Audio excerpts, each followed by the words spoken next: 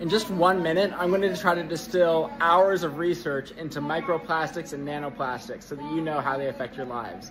Now, the average person deals with millions of these every single day. It's kind of insane. Plastic's also relatively new. It's an endocrine disruptor. It's also neurotoxic. It has lots of negative health effects, yet plastic is all around us all the time. Majority of nanoplastics actually come from tire rubber, so just being in an area congested with automobiles is not great. And the main things you need to worry about with plastic are specifically plastic number 6. You'll notice in the bottom of plastic disposable containers, there's a number from 1 to 7. Number 6 is polystyrene. That's the most brittle, most likely to break down into microplastics and nanoplastics. It'll stick in your system and stay there for a long time. All plastics are carbon-based. This is why I'm interested in them. I just learned organic chemistry in 21 days with AI.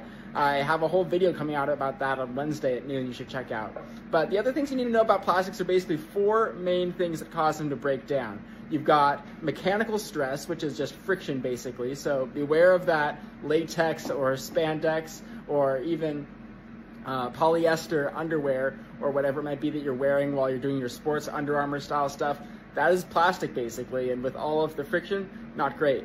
UV radiation, also bad. So being out in the sun with plastic, very bad. Beware of silage. Even things that are grass-fed sometimes get fermented grass that's stored in plastic, and then the sun goes in on it, and then you'll see really high quantities of plastic in some stuff like grass-fed beef from Whole Foods, for instance. And then you also need to worry about acidity. So small containers of salad dressing or hot coffee can be really bad. Very quickly, that can start breaking down the container into microplastics that you directly ingest.